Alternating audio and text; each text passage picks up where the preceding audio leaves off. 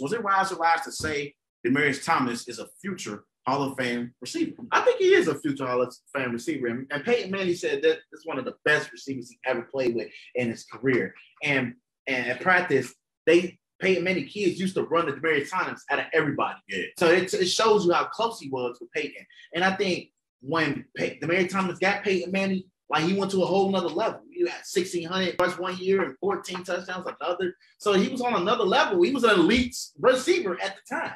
You love using that word. He was an elite Trey. He was an elite receiver, man. I disagree. I don't think that Demaryius Thomas, is a Hall of Fame receiver because of the fact that we even asked this question to me says you're not a Hall of Famer. Like to me, if you're a Hall of Famer, to me it's without question, without reasonable doubt. Terrell Owens, Hall of Famer. Okay, Marvin Harris, Hall of Famer. Jerry Rice, Hall of Famer. Demaryius Thomas, No. Like when I think about Hall of Fame receivers, you gotta be a for sure lock. Like Terrell Owens is a lock. Marvin Harrison is a lock. Okay, like Reggie Wayne is a lock. Jerry Rice is a lock. Demaryius Thomas is not a lock. Is he a good receiver? Yes, but there's a difference in good versus great. He had a time. It's a difference. There's levels to this. He had his time when he was an elite receiver, Trey. And 4 consecutive years, he recorded 1,300 yards in 4 straight years. And he's shown that he could be a number 1 receiver. So Demaryius Thomas deserves to be in the conversation. Randy Moss, Terrell Owens. He's not up to Marvin Harrison. He's not up to that mountain though, but he's definitely like a top 25 receiver. If you had to go from the top 25, Demaryius Thomas, he was a solid receiver, number 1. What? He was good. He was good. What? To be in the Hall of Fame, you have to be great. Man, listen. A lot of players in the Hall of Fame wasn't great, man. Let's be honest. A lot of running receivers in the Hall of Fame wasn't great. If he made it to the Hall of Fame, he would be one of them. I'm not trying to diminish Demaryius Thomas in no kind of way. Okay, I love Demaryius Thomas. He won a Super Bowl, with the Denver Broncos and Peyton Manning. I got a lot of respect for Demaryius Thomas. Like he was a good NFL receiver, but to say he was great, that's a stretch for me. I say he was great when Peyton came to Denver. That's when he had his elite years. So since you're saying that, in order for you to be an elite receiver or an all-time great, you don't need an elite quarterback to come to your team.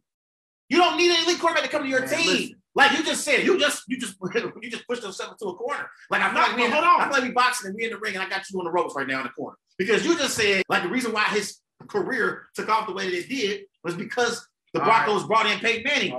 Elite receivers like Randy Moss, Terrell Owens, Marvin Harrison, they didn't need elite quarterbacks to throw them the football to be at a high level. Marvin Harrison definitely needed Peyton Manning. Marvin Harrison ain't on the level of Randy Moss or Terrell Owens. But you saying it like he is. But what I'm saying overall is though, they did it over a long stretch.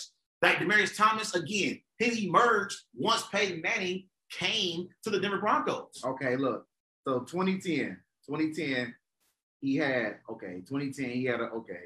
Yeah, but you can. Okay, he was an elite runner. He was an elite receiver when Peyton Manning came there. Like because his first 2 years they had terrible quarterbacks. Now he was an elite receiver. You just said, but he was though. Oh my God, He was.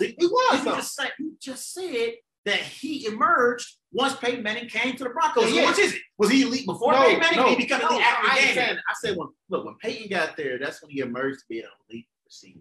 Exactly. You just said he was got there. No, I didn't mean to say that. You have my words twisted. But I said when Demaryius Thomas. No, you got your words twisted. No. I said when Peyton Manning came here, that's when Demaryius Thomas was balling.